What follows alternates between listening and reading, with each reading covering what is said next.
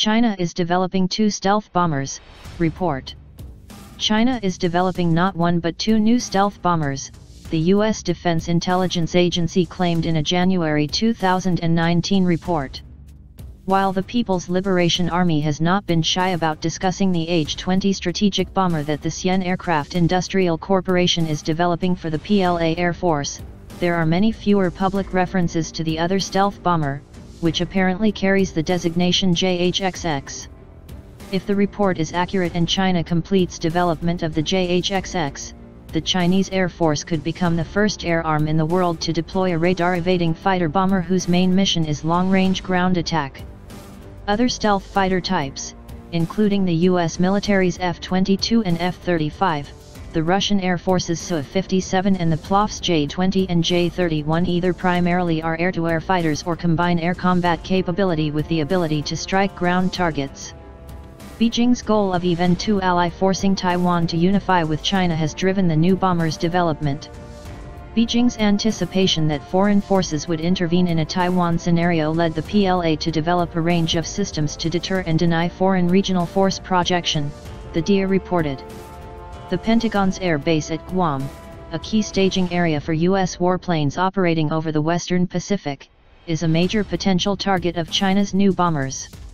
The PLAF is developing new medium and long-range stealth bombers to strike regional and global targets, the DIA continued in its report. Stealth technology continues to play a key role in the development of these new bombers, which probably will reach initial operational capability no sooner than 2025. These new bombers will have additional capabilities, with full-spectrum upgrades compared with current operational bomber fleets, and will employ many fifth-generation fighter technologies in their design. In service, the JHXX could complement or replace existing JH-7 fighter bombers, while the larger H-20, which could be similar in size and capability to the U.S. Air Force's own B-2 stealth bomber, flies alongside the PLAF's new H-6K bombers. The H-6K is a heavily upgraded version of the Soviet Tu-16 bomber that first flew in 1952.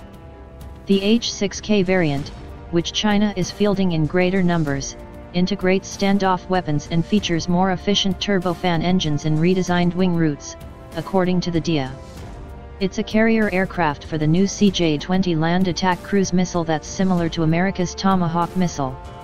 This extended-range aircraft can carry 6 LACMs, providing the PLA a long-range, standoff, precision strike capability that can reach Guam.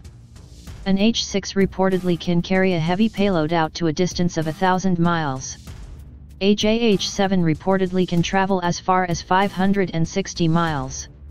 It's unclear how far the H-20 and JHXX might range. But as the Chinese Air Force re-equips with new, medium, and long-range bombers, it also has been expanding the geographical area across which the bombers operate, sending more aircraft beyond the first island chain that runs from Russia's Kuril Islands south to Japan and then on to the Philippines.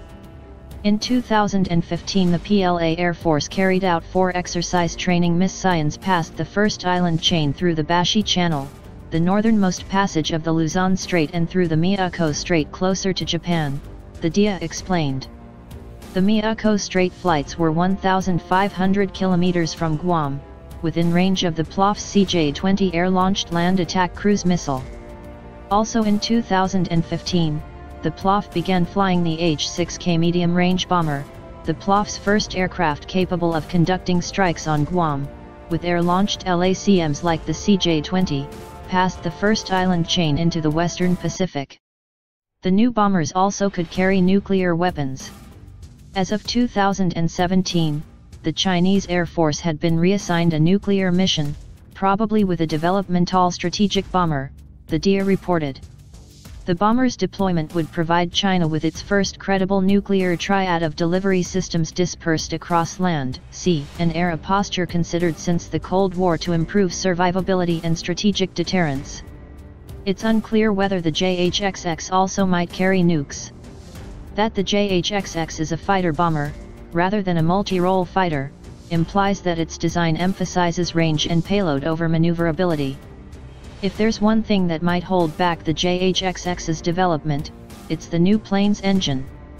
Problems integrating a Chinese-built engine reportedly have slowed development of the PLA's J-20 fighter. China's aviation industry has advanced to produce a developmental large transport aircraft, modern 4th to 5th generation fighters incorporating low observable technologies, modern reconnaissance and attack UAVs and attack helicopters, the DIA explained in its report. However, China's aircraft industry remains reliant on foreign-sourced components for dependable, proven, high-performance aircraft engines.